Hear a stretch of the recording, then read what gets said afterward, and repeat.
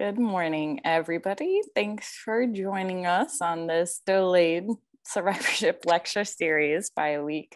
As last November was, as we were saying, Lung Cancer Awareness Month. So appropriately timed speakers today, a week after Thanksgiving, if you can believe it. It's already a week ago. So let me introduce our great speakers today. Marisol Munoz is a board certified nurse practitioner with a clinical background in preventative medicine. She received her bachelor's and master's of science in nursing at Loyola and has over 10 years of experience as a nurse before becoming the coordinator of the lung cancer screening program here at UI Health last November. Mary Pasquinelli, our other speaker, has got her doctorate in nursing practice at UIC after an over 35-year career in nursing. She's the nurse practitioner for pulmonary and medical oncology and the lung cancer service line and directs the lung cancer screening program. Mary has a special interest in racial disparities and health equity, which driving her to seek additional education in global health and frames much of her robust research and grant portfolio. Both Mary and Marisol are certified as tobacco treatment specialists through the program at Mayo Clinics. So I'm excited today. Someone's not muted, hold on. Muting Kate. So I'm excited to have both of you speak today, this morning, about lung cancer screening and tobacco cessation. So Mary, Marisol, take it away. Thank you. Thank you, Dr. Mance. I'm just gonna pull up my presentation here. All right, can you see that okay? Mm-hmm. Okay, so we will get started. So today, Marisol and I are going to speak on lung cancer and screening, health disparities, and survivorship. And as Dr. Manstead said, November was Lung Cancer Awareness Month, but we hope that Lung Cancer Awareness Month and all cancer awareness happens throughout the year. So I have some grant support, but no relevant conflict of interest for this presentation, either does Marisol Munoz, but I will be shown a proprietary slide regarding new technology that will be used at UI Health. The objectives of today are to review disparities in cancer mortality and lung cancer screening. I will describe the eligibility criteria for lung cancer screening and discuss how a risk prediction model called the PLCO 2012 can significantly minimize race and gender or sex disparities in lung cancer screening. And then Marisol will discuss the UI Health's lung cancer screening program and opportunities to overcome disparities. And then she'll discuss the evidence-based tobacco cessation therapy. So let's first talk about health disparities in Chicago. So these are maps showing cancer mortality rates among many of the common cancers in Chicago. I, for reference, put where downtown Chicago and where our hospital is. And as you can see, the darker the color, the greater the cancer mortality. You can see that the south side of Chicago has greater cancer mortality than the north side of Chicago. These are maps of race, life expectancy, overall health status, and received needed care rates. The map on the left shows the race and ethnicity makeup of Chicago. Green represents Black or African-American communities. Orange is Hispanic, blue is the white populations, and red is the Asian communities. As you can see, as you probably know, that Chicago is very racially segregated. To the right of the race map is the life expectancy map. So the darker the color, the greater the life expectancy. Then we have the green map, which is the overall health status. The darker the green, the better the health status. And then the received needed care status. The darker the color, the greater that the proportion of individuals living in those communities feel that they have received needed care. And there is a 17-year difference between life expectancy between those who live on the north side of Chicago and those that live on the south side of Chicago. And this brings us to the very important topic of social determinants of health, which are the conditions where people live, learn, work, and play that affect a wide range of health and quality of life risks and outcomes. Conditions that include access to quality healthcare, education, employment opportunities, and neighborhood factors such as the quality of housing, belongingness to a community, access to healthy food, and neighborhood safety. You can see on these maps, the darker, the greater the rate, that the west and south side of Chicago has high poverty, unemployment, severe rent burden, and self-care difficulty rates, along with low levels of high school graduation, neighborhood safety, and community belonging rates. Social determinants of health are interconnected. Many of these factors influence the risk of cancer and health outcomes. These maps highlight that your zip code may be more indicative of your health than your genetic or DNA code. So the map on the left shows the adult smoking rates in Chicago, which mirror the lung cancer rates in Chicago shown to your right. Circled on the map on the right is where the population or the catchment area where UI Health serves, along with the mile square clinics. So the hospital is here as the H, and the mile square clinics are the red stars. And the mile square clinics are strategically located in high need communities. UI Health has the opportunity to make a significant difference in lung cancer screening, early detection, and smoking cessation to improve health outcomes. So let's talk about smoking and lung cancer disparity. Who tends to smoke the most? As far as race goes, it's pretty much American Indians and Alaska Natives have the highest rate. But when you look at the white, African American, and Hispanic communities or population, they tend to smoke about the same. When we look at education, the lower the education status, the higher the smoking rates. And when we look at poverty, those who live below the poverty line have a 26% smoking rate, and those above the poverty line is 14%. Cigarette advertising is targeted at minority and low-income communities. And minorities are least likely to be screened for smoking by primary care providers and receive smoking cessation resources. We are all going to change that at UI Health. When we look at lung cancer, who is the highest risk for lung cancer?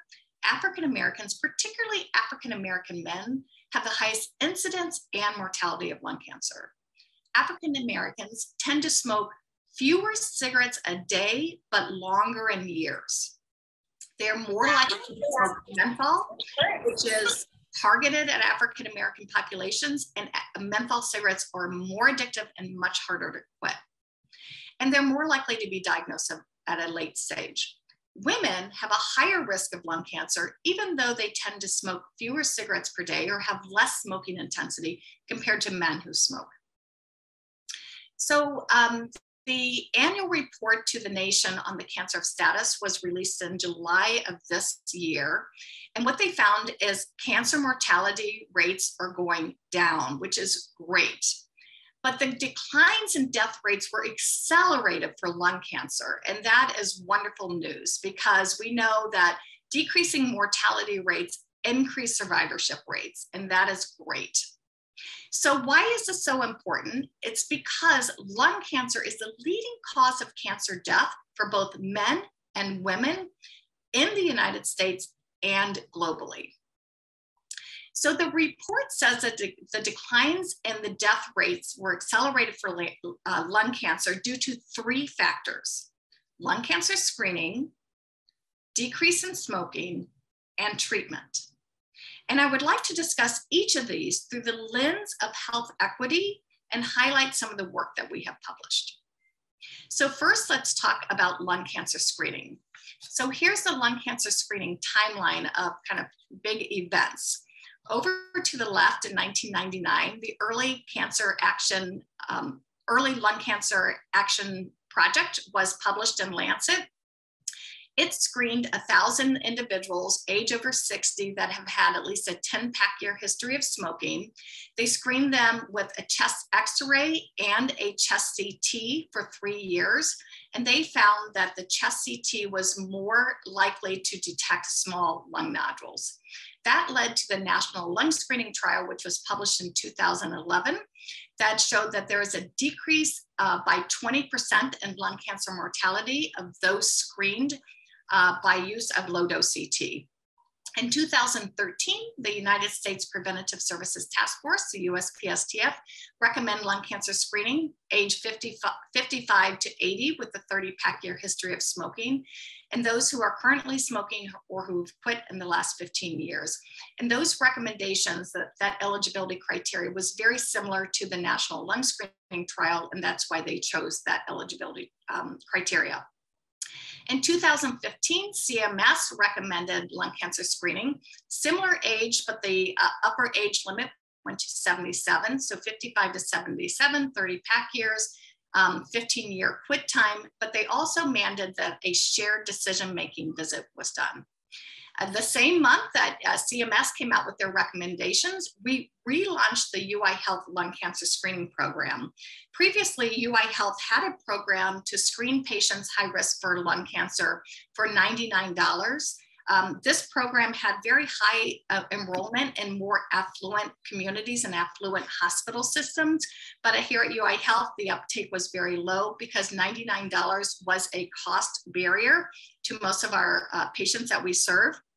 And with the USPSTF and CMS, the cost barrier is removed. If we use their recommendations, it's paid for by insurance without any co-pays or cost sharing. So that allows everybody, no matter what their financial status is, to be able to get screened. The Nelson trial was published in, or the results were released in 2018. It's the Dutch-Belgium trial, similar to the National Lung Screening Trial.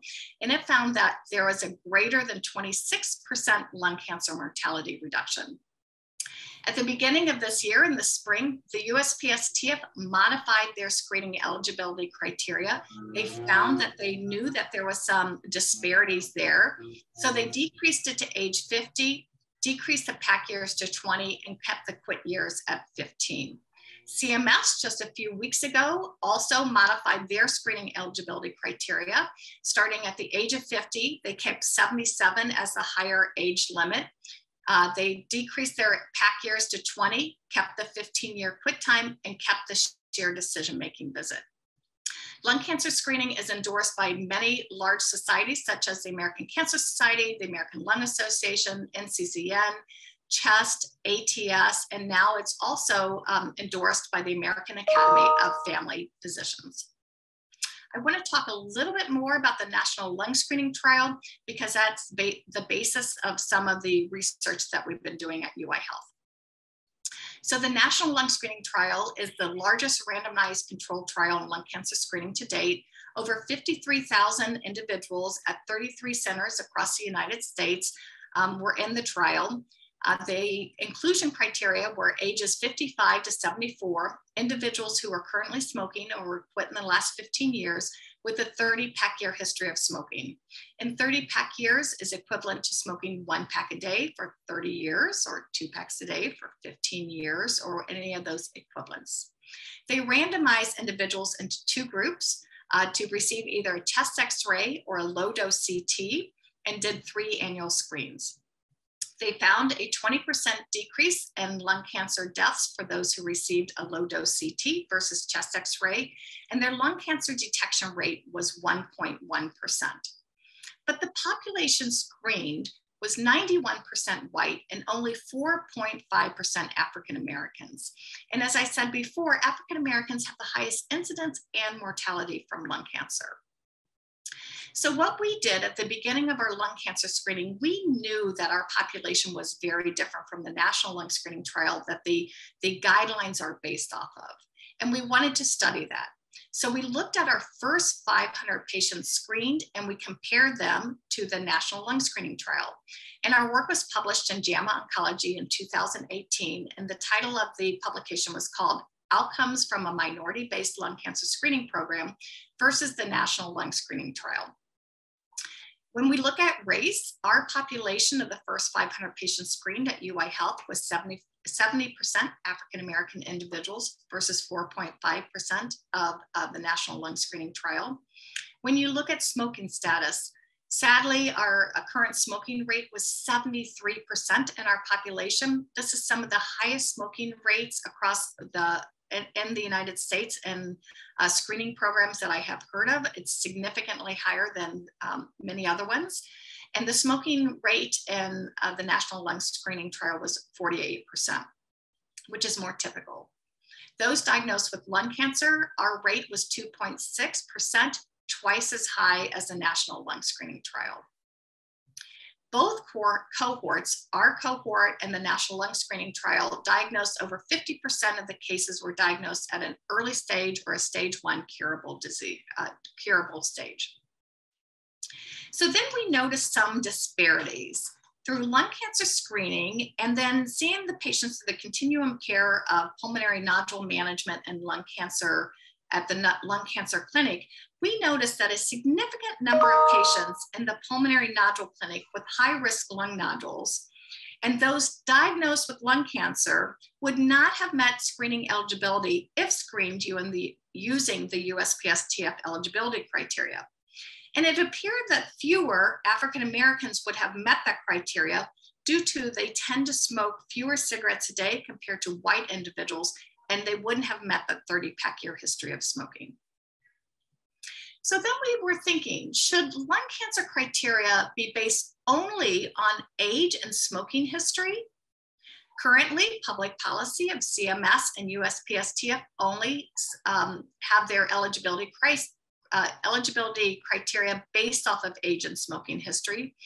But we know that there's more other variables that increase an individual's risk for lung cancer, such as a diagnosis of COPD, a family history of lung cancer, a personal history of other cancers, and then I already stated that race and gender increases a person's risk of cancer. Whoop. And then we have the social determinants of health that also may increase a person's risk and outcomes of cancer.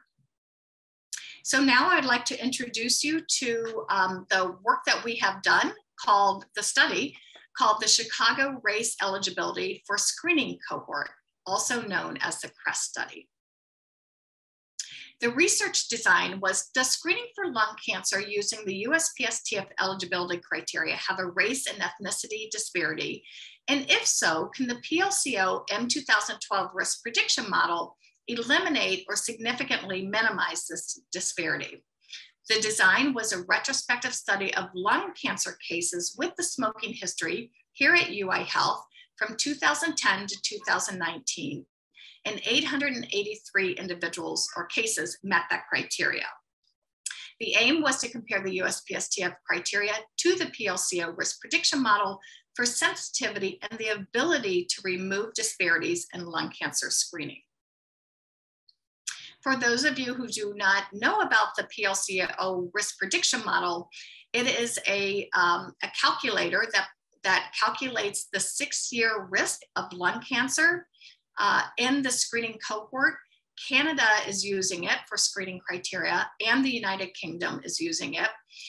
But it has never been used to look at disparities or eliminating disparities.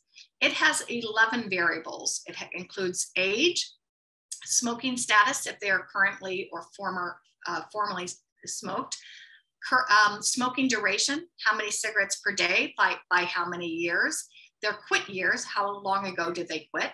And then it also includes race, if they have a history of COPD or emphysema, a family history of lung cancer, a personal history of other cancers, the highest level of education obtained, which is a proxy for social determinants of health or socioeconomic status, and their BMI.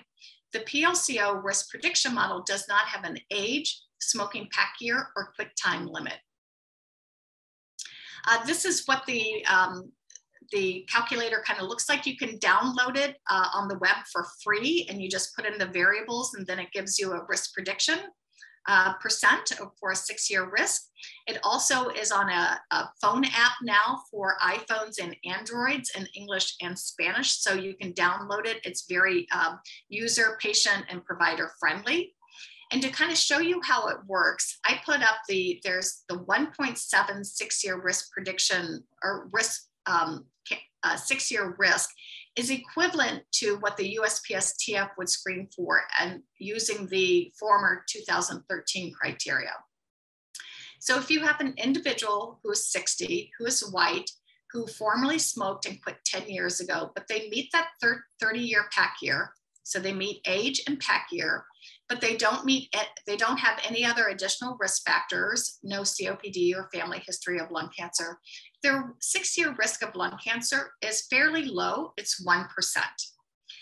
But if you have an individual who is African-American, age 50, who currently smokes, a 20 PAC year history, but also has a history of COPD, that risk jumps up to 1.7%.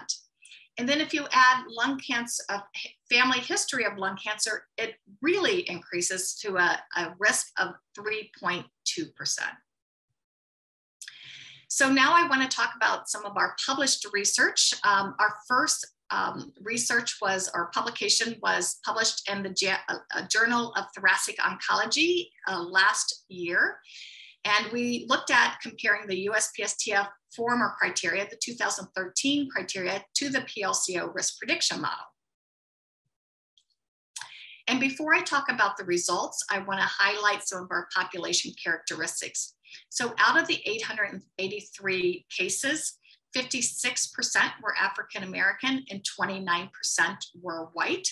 And if you look at the smoking history, only 61% of the African-American cohort would meet the 30-year PAC year cutoff versus 81% of the white cohort.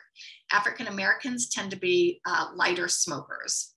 But when you look at the current versus former, the majority, or 65% of this cohort, when they were diagnosed with lung cancer, had a current smoking history versus 57% of the white cohort. So they tended to smoke fewer PAC years, but they continued to smoke longer in years. When we look at the results, we see, this is a sensitivity table. We see that the USPSTF, this is the white cohort and African-American cohort, would only have selected 50% of the African-American cohort and 62% of the white cohort. But when you look at the PLCO risk prediction model at a 1.7 rate, it has significantly increased in sensitivity in identifying African-Americans, selecting 71% of the African-American cohort, which is an increase of 21% in sensitivity. In relative terms, this is a 42% increase in sensitivity for the PLCO risk prediction model in African-Americans. Then at the beginning of this year, the USPSTF changed their guidelines, decreasing age to 50, decreasing PAC year history to 20. And we wanted to see, is there still a race disparity in the new guidelines? So we did a reanalysis. This time we used a 1% cutoff, because this is the threshold that would have identified the same amount of the similar number of eligible individuals for the USPSTF 2021 criteria. This work was published in December of last year, called Brief Report, Risk Prediction Model versus the USPSTF 2021 criteria. At the time, it was just in a draft form. And it was published in the Journal of Thoracic Oncology Clinical Research Reports. And when we stratified this by race, the new guidelines were much better in identifying African-American individuals high risk, but still under-selected for them.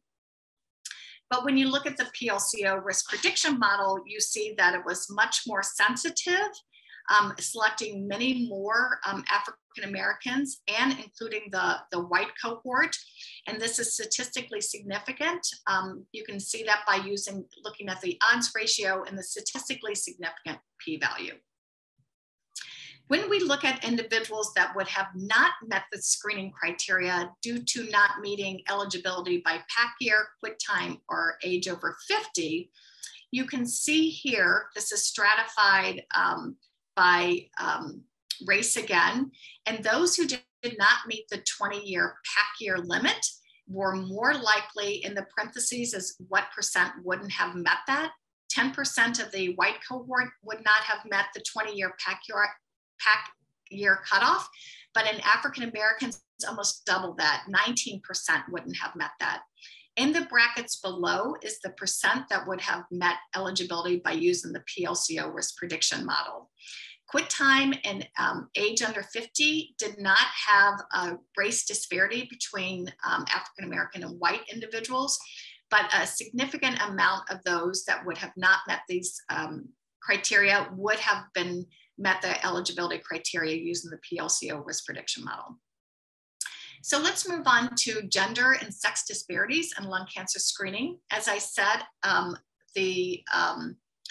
women are at a higher risk for lung cancer, even though they tend to smoke fewer cigarettes per day compared to men who smoke. This research was recently published in Chest, titled Addressing Sex Disparities in Lung Cancer Screening Eligibility Criteria.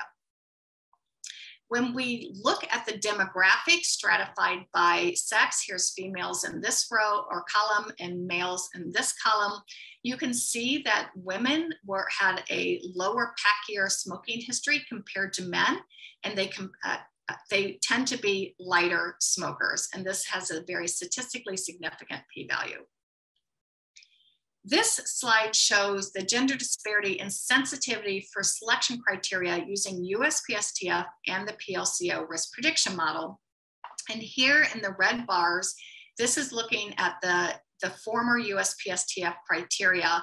The females are in green and males are in blue. And you can see that they're the old criteria of USPSTF underselect for women. But even when we go to the new criteria, the new age 50 and 20 pack years, it still underselects for women. So there's still a gender disparity in the new guidelines, and that is shown by the statistically significant p-value. But when you compare it to the PLCO risk prediction model at 1.7 and at 1%, it equally selects for both men and women, and that is shown by the non-statistically significant p-value. So in conclusion for our CHEST study, we found that the USPSTF 2021 criteria still shows a race and gender disparity. Use of the PLCO risk prediction model at a 1% risk threshold appears to eliminate race disparities and minimize gender disparities. And we recommend using the PLCO risk prediction model along with the USPSTF lung cancer screening guidelines. So if they don't meet USPSTF, they should be screened by PLCO and then get screened if they're over 1%. The American Thoracic Society statement came out last year saying that an inclusion of a risk prediction model into the USPSTF guidelines for high benefit individuals should be done. Although unfortunately the USPSTF and CMS did not include a risk prediction model, we are continue to add to the evidence of research saying there are race disparities and risk prediction models are important to use.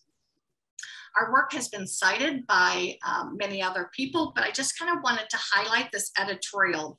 I was pleased to see that our work was highlighted by Paula Jacobs and Dr. Springfield from the NCI. Dr. Springfield is the director of the NCI Center to Reduce Cancer Health Disparities. And they highlighted and kind of talked about our research. They support the use of using a risk-based model along with culturally appropriate education and outreach to reduce screening disparities. And that's exactly what we're doing at UI Health. So let's move on to tobacco use and smoking cessation. This is that second factor that really drove lung cancer mortality down and increased survivorship. The good news is smoking trends over the years have gone down. The blue lines represent females, the black line is males, And the solid line are people who currently smoke has decreased over time as those who formerly smoked have gone up. That's the good news. But unfortunately, many communities, and particularly minorities and those with mental health issues, those who are marginalized communities, LGBTQ communities, continue to have a very high smoking rate. UI Health, this is the population that currently smokes, and this is an EPIC if the smoking history is in there, which we will talk about soon. This is an EPIC that over the age of 18, there are over 18,000 individuals that currently smoke within our hospital system. And I see that as 18,000 opportunities to help our patients quit smoking in order to improve health outcomes and decrease tobacco-related disease.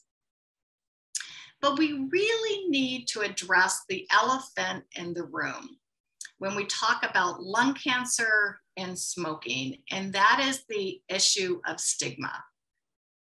Stigma, explicit bias, and implicit bias adds to health disparities. Current evidence suggests that stigma detrimentally affects psychosocial, communication, and behavior outcomes over the entire lung cancer control continuum and across multiple levels. For many patients who are high risk for lung cancer, those in the screening cohort or those who smoke, or have received a diagnosis of lung cancer, the stigma can detrimentally affect their willingness to engage in screening for early detection, delay seeking medical evaluation for presenting symptoms, and limit their involvement not only in lung cancer treatment, but also in survivorship care. Now, pictures are worth 1,000 words. And I did a quick internet search, and I just put in people with breast cancer and people with lung cancer. And these are the images that I came up with. You can see the images on the left. Those with breast cancer shows togetherness, support, lots of pink, survivorship, pictures of hope, as well known and also well-known celebrity breast cancer advocates. The image on the left show lung cancer, shows images of diseased lungs, people alone, some people suffering, such as those on oxygen, those alone, dying alone. And it is really kind of unfortunate when you search for this because you can see the stigma. In fact, when people have told me, those with breast cancer, when they disclose to friends or others that they have breast cancer, often the first thing that is said to them is, "I am so sorry, what can I do to help?" But when people often disclose their lung cancer diagnosis to others, often the first thing that they say are, "Did you smoke?" or "Will you smoke?" And that's increasing that blame and stigma to a patient.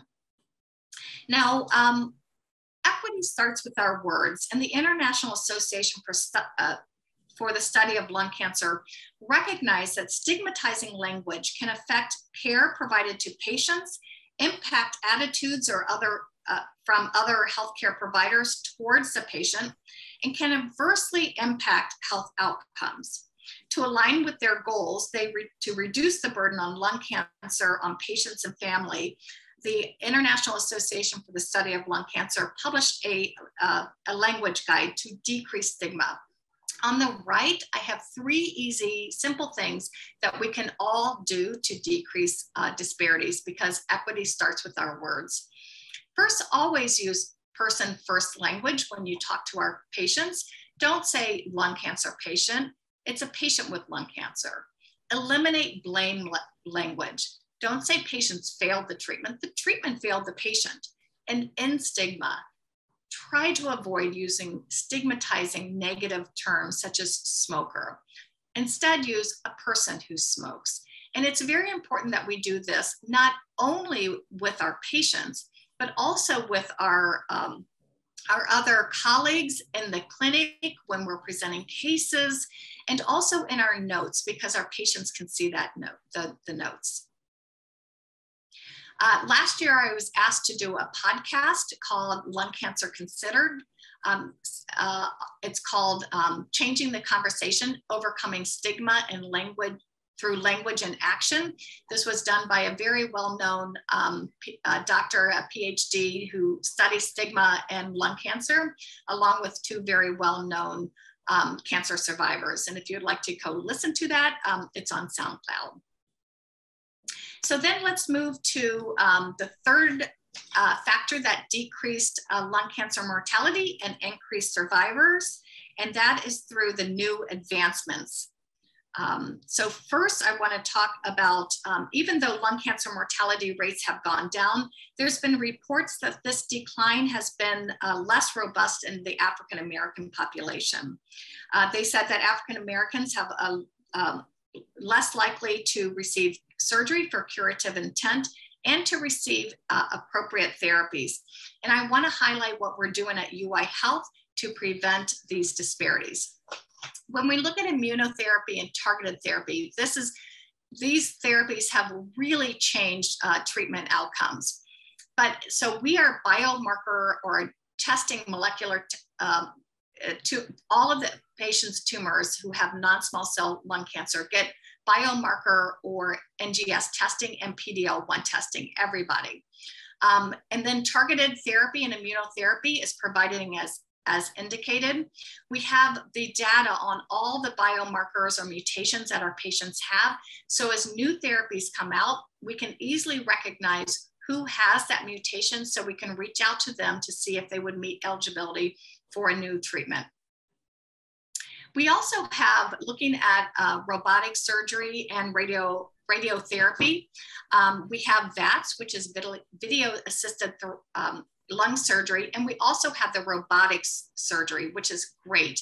But if those who did not meet surgery eligibility because maybe multiple comorbidities or their lung functions aren't very good, or they refuse surgery, we can offer them SBRT, which is precise radiation therapy.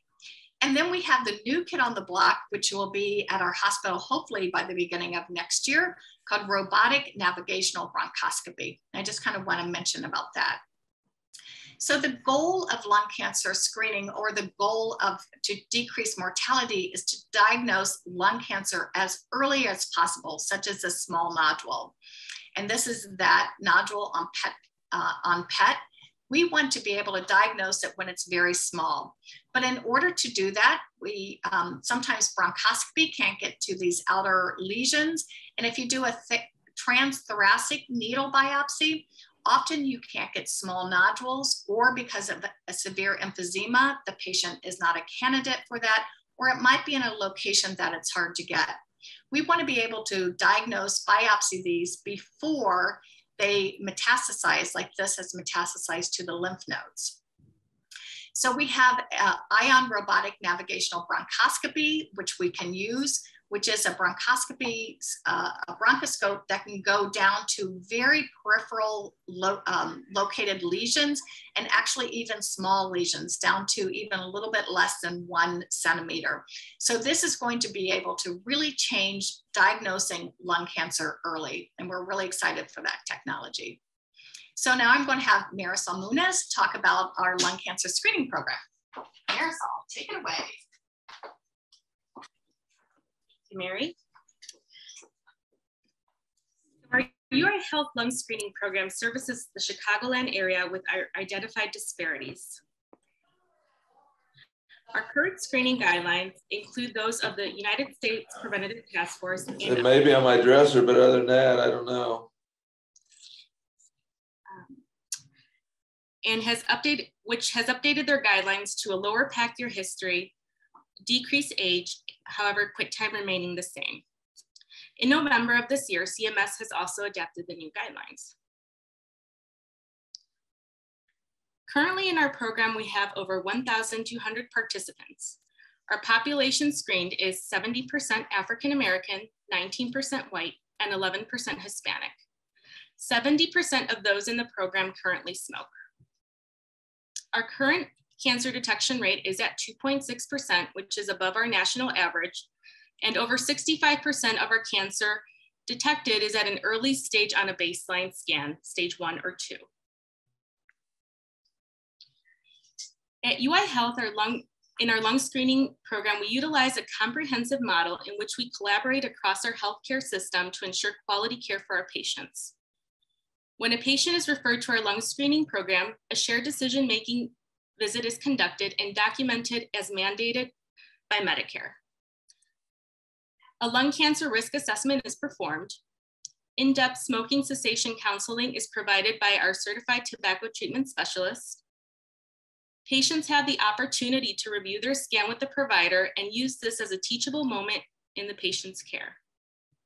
We continue to keep patients connected to screening by scheduling their annual follow-up and connecting them to other resources if needed. We maintain close communication with their primary care providers in regards to lung screening. This is our current low-dose CT order, which includes the United States Preventative Task Force guidelines and reviews eligibility for screening.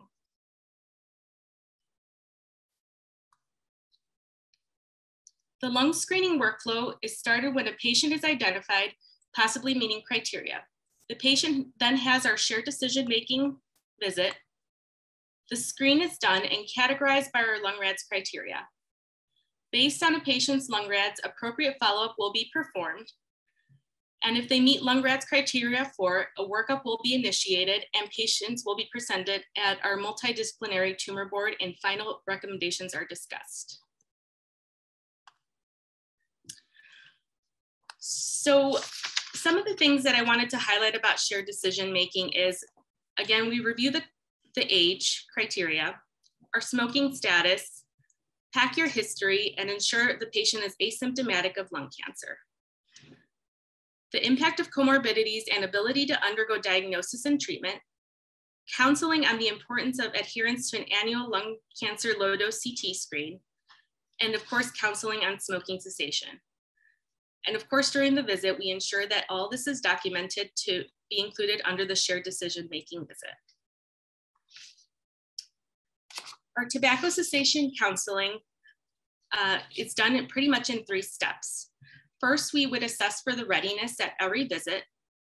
We attempt to set a quit date with our patients and assess for any barriers to quit and offer support. Tobacco cessation at any stage is always a benefit to the patient. It would help improve outcomes of treatment and prevent reoccurrence of primary cancers. Other topics that are discussed during a tobacco cessation visit are benefits of the tobacco cessation. We include health benefits starting from minutes of quitting smoking through hours, days, months, and years. We also discuss the benefits to other health factors within the patient's care, and also stress the importance of how quitting smoking can lower the risk of 12 different types of cancer. And lastly, during tobacco cessation therapy, we discuss combination pharmacological therapy, such as nicotine replacement with patches or short-acting nicotine replacement, or also medications like varenicline or bupropion. In addition, we attempt to encourage behavioral therapy, such as one-on-one counseling, group therapy, or even brief counseling that can occur during any patient encounter. Using these in combination have been shown to have success for the patient in their tobacco cessation needs. Currently at UI Health, we continue to have patients over the age of 50 meeting lung screening criteria that are current smokers. From EPIC, we've been able to identify at least 9,000 patients that are current smokers over the age of 50.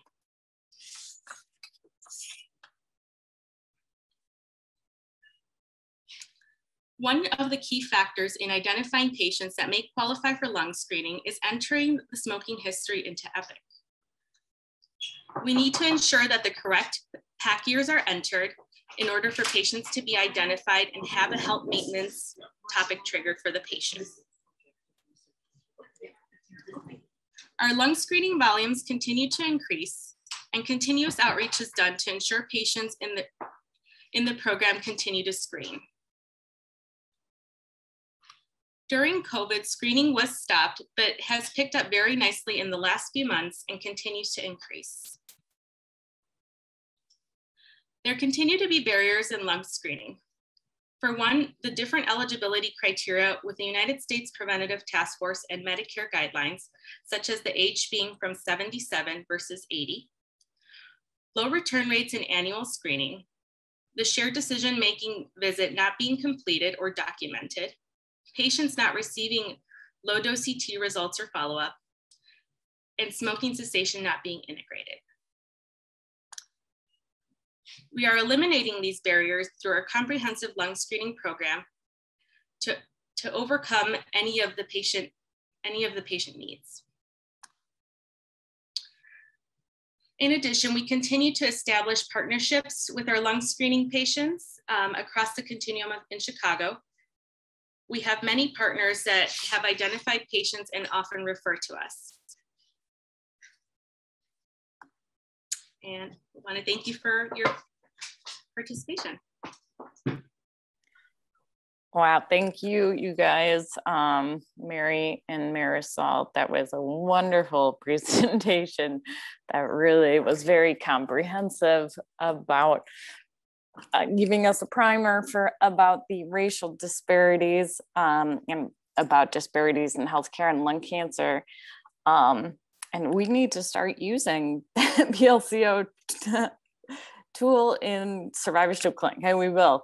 I'm going to start integrating that so that we're using that calculator on all of our patients that don't meet, but do have family histories and things like that, because that's so important.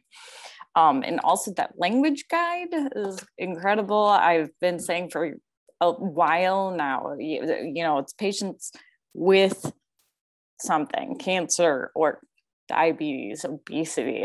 These patients are not defined by their disease. And it's, you know, giving credit to that is important and helps to frame discussions with the patients. So, and thanks, Marisol, for explaining the lung cancer screening program. So, I know it's something that we want to get into and are going to start discussing further how we can help with the Cancer Supportive Services Council to advance that, entering smoking history more correctly, so we can enhance all these initiatives and enhance our programming around that. So that's really good. Do you guys use and refer to the Illinois Tobacco Quit line as well? We do. We definitely do. Sometimes patients, whether they just want to find their own methods of the quit line and explore other options, we definitely give them that resource. Yeah, and the quit line, I give them the opportunity to give them the information. I have it kind of on a card. And I use it to augment things. So if they're really having a bad day and they want to reach out to somebody right away, they can reach out to the quit line. So the more support and resources we give them, the more tools, the more successful they will be. Yeah, multimodal attack on smoking cessation is the best method. So being able to offer all the different services. Wow. And I just saw the chat that there's some questions. Yeah, I was going to open it up and bring up all these questions. Great questions that are being asked by everyone. Lots of interest in what you guys are doing. So Dr. Ganschow, I'm not sure if she was able to stay on, but she was wondering if you know if any research looked at the number of times a day smoked instead of the number of cigarettes or packs per day. To consider for relighting cigarettes, because we know that increases the ingestion of chemicals and carcinogens. Right. So she wondered if that is part of what accounts for the increased risk with the lower pack year for African Americans. So I don't know of any research about that, but we know that that is not a good thing to do. And unfortunately, many of our patients, because they believe that it's a benefit, if they're only trying to cut down, they will only smoke a quarter or a half and then just smoke that more and more throughout the day, which is not a good thing. So I discussed that with them. And there hasn't been a whole lot of research about this, but I'm hoping we can do it. I have a team of researchers that are looking at different things in lung cancer screening. But I really feel that it's probably smoking cigarettes per day, even if it's not smoking a pack a day, let's smoke, 8 cigarettes a day or whatever. If you continue to smoke every day for many, many, many years, your lungs are never healing up. It's never giving that time to decrease that inflammation. And when you constantly are keeping your lungs inflamed, or this whole inflammatory network from smoking or irritants, I think that probably increases a person's risk. Hopefully we'll be able to answer that in the future. Yeah, I know when I'm talking to patients about smoking and strategies for starting to quit down, I often ask about relighting.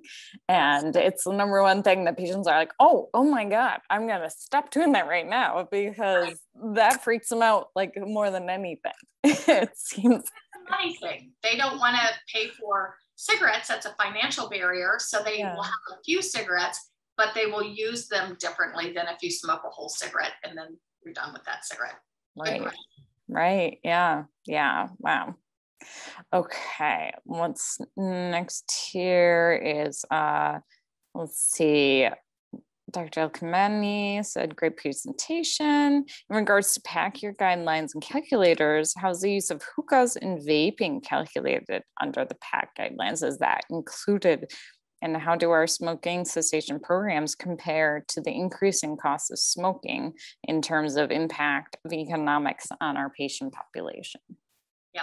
So on the calculator, they don't look at other forms of smoking like the hookah and the vaping.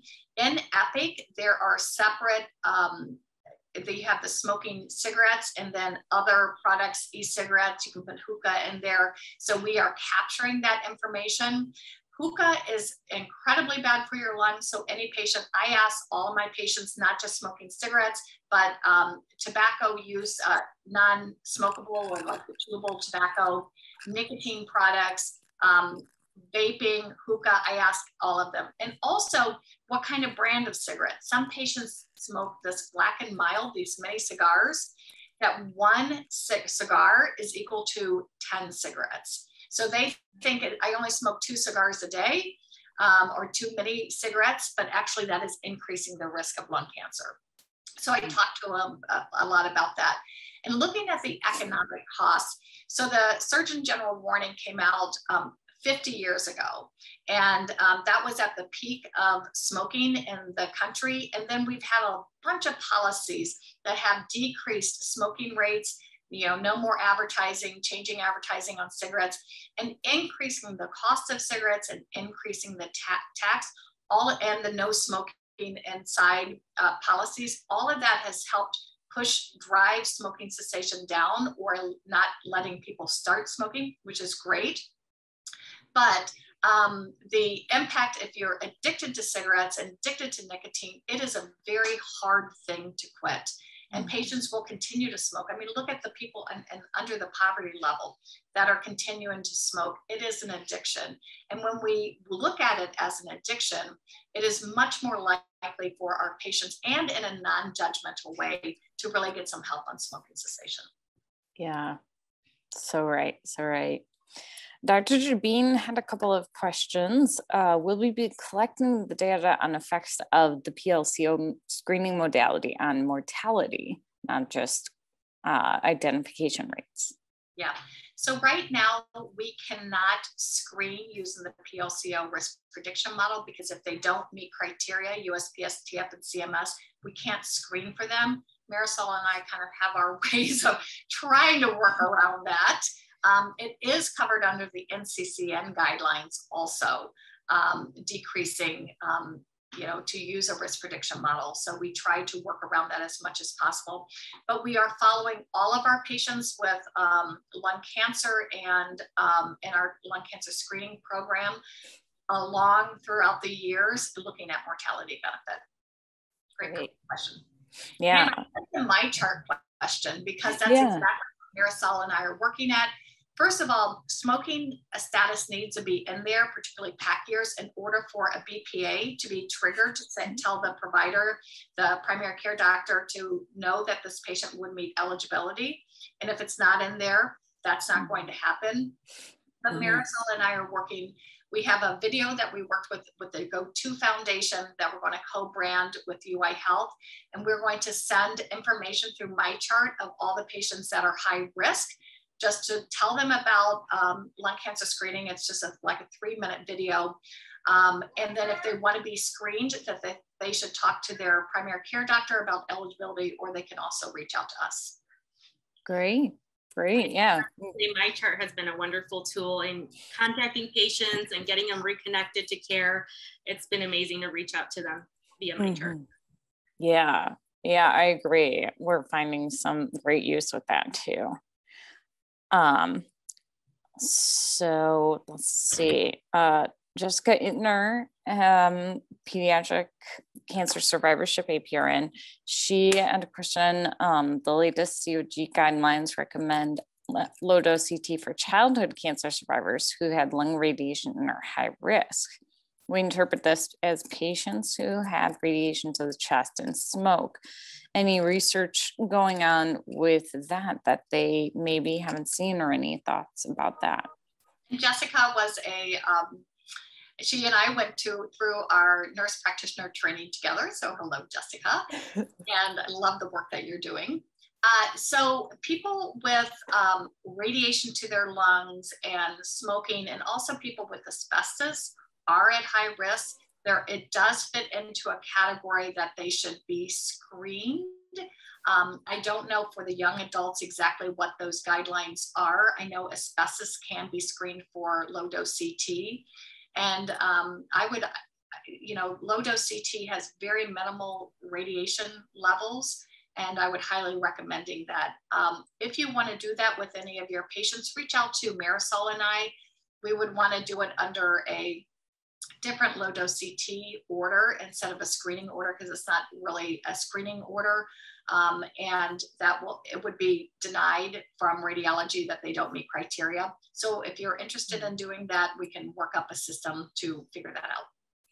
Yeah. So Leslie, or Jessica and Mary, get in touch, because that sounds like a good quality improvement that we can do to offer more patients services.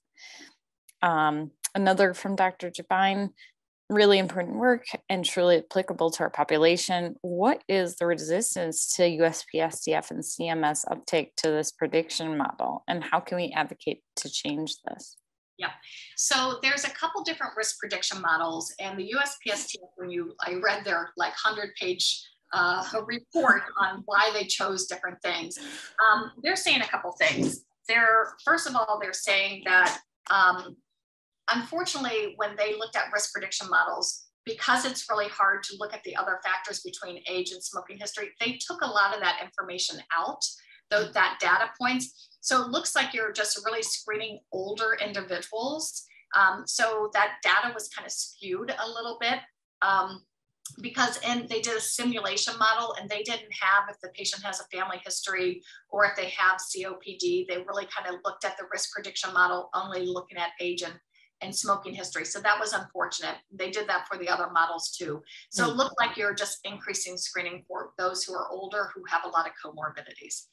And that's unfortunate. But the big thing is that they feel that lung cancer screening uptake across the United States has been very low. And it's hard enough. The hardest thing really is to do the pack year history of smoking accurately, because we know that changes over time. But they felt if they did a risk prediction model, it's going to add a barrier to primary care doctors. Now just age and race, it's easy with women with breast cancer screening. It's age and, if they're female, or if they're high risk, then it falls into another criteria. Or for normal risk people for colonoscopy, it's age, pretty much. It's pretty easy to do. But when you have to pull in all these factors, they feel like it would increase a barrier to get people screened. And there's already a lot of barriers. But just like when you're screening a patient for the 10-year cardiac risk, there's a whole bunch of information that you pull in, their height and their weight and their blood pressure and their cholesterol level to see if they should be on a statin or an aspirin. And those are risk prediction models. But for some reason, they feel like this is more cumbersome. But the University of Michigan is working with an EPIC system. They have a grant, and we're hoping to use this too, where through EPIC, it can pull all those variables in. And then you can see the risk prediction model, risk prediction score for all of our patients in the future. And maybe they don't have education in there, or maybe they don't have, if they have a family history of lung cancer, you can easily add it to be sure. So we're hoping to streamline that in order to improve efficiency with that. And there's now a lot of buzz and publications around risk prediction models. So I'm hoping, even though USPSTF and CMS said no at this point, they still know that there may be a disparity in their new guidelines, and they continue to meet. So we're hoping that in the future they will use the risk prediction model. Yeah, the USPSTF, I actually worked there on a rotation during my preventive medicine residency.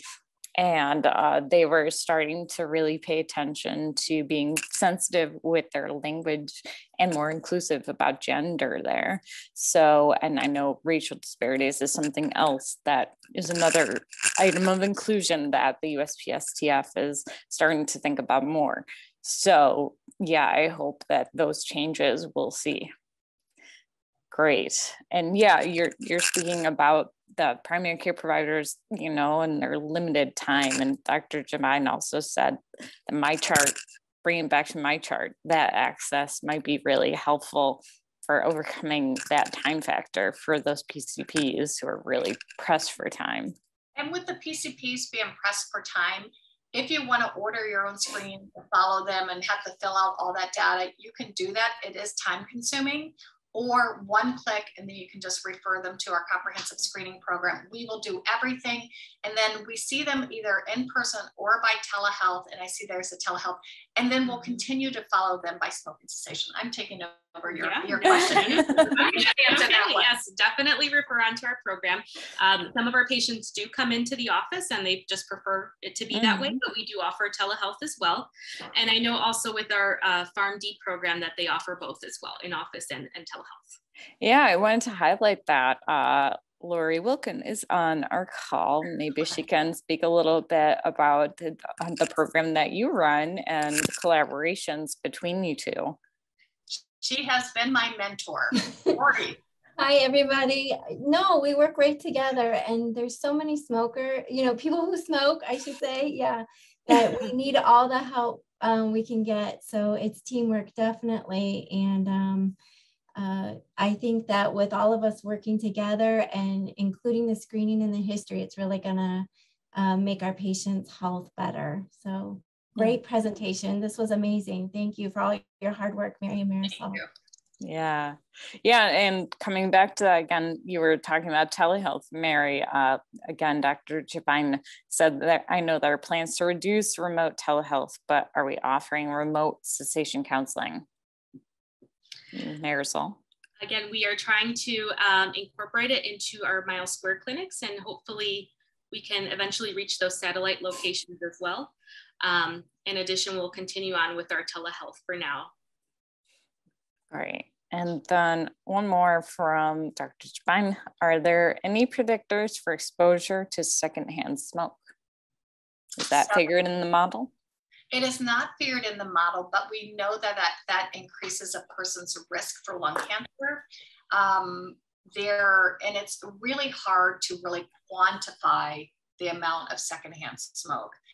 But one of the things I do to decrease the stigma of going right into a social history and say, do you smoke?